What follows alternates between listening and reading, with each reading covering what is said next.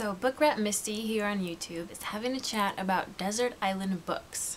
I first saw a response video by Words of a Reader and I decided it was a pretty good idea.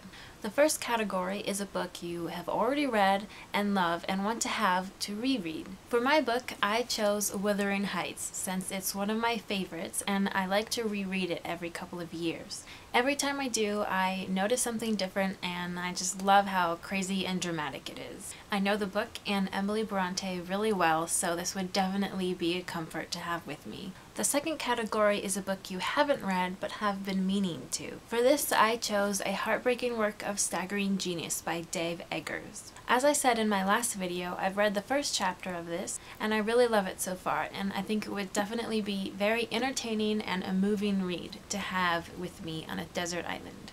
The third category is a series of books. I chose A Song of Ice and Fire by George R.R. Martin. I chose this because I absolutely love the first two books, and there are several more books that I haven't read, including two that aren't even out yet, and it would definitely be very time-consuming.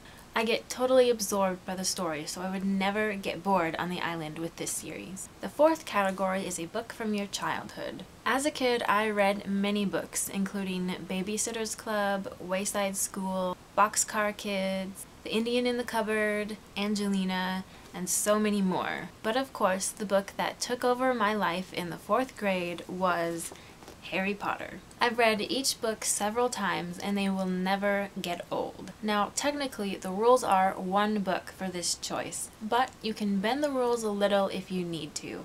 For example, if many books are compiled into one edition, a compilation of all 7 books into one edition would be a fearsome thing to behold, but that is what I would bring. If I had to choose one, it would be either the first one or Half-Blood Prince, since those are my favorites. Last but not least, the 5th choice is a free choice. You can bring whatever book you want. So for this, since I love art and art history, I chose Gardner's Art Through the Ages, 12th edition. This was my Bible in art school.